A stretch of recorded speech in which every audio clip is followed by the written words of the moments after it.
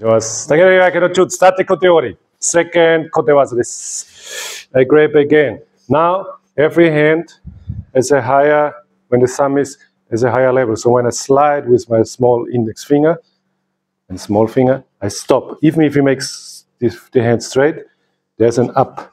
Okay? So I reach with the bottom finger his thumb muscle, right? Okay? And grab from below. This is the entrance. Huh? I go in, I take him, and now I twist the hand. Do not make a circle. If I make a circle, he follows the circle, frees his hand, and gives me a hit. Yeah? Okay? So you just twist. Bring it to your hip. When I bring it to my hip, the thumb is not on the, what's this, Gelenk? Joint. Is not on the joint, because I want to break the joint. If my hand is on the joint, I cannot break the joint. And then both hands stay together. And now, you see, the line of the finger bones is different than the line of the bones from the underarm. That's again enough. Do not try to work here. Just go with your body. Again. Right? Same side, please.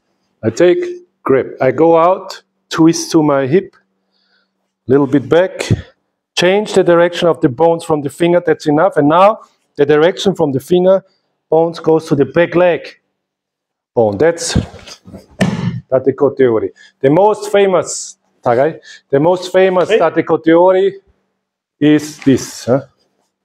Okay, this is how Tate Kote ori became famous. But it's very difficult because if he puts his hand on it, too, on mine. So who is stronger now? Huh? The same is if he makes the technique, Tate Kote ori, and I'm stiff, I can resist, yeah, because his hand is on my joint. So there's a big misunderstanding. So therefore, the real Tate Kote ori is when you see I'm not on his joint, yeah, and then there's a slight change in technique. So then the technique works, but this is for the higher level. So Tate Kote ori Kihon, up, down, change the direction of the bones, go. Right? That's it. はい。ありがとうございます。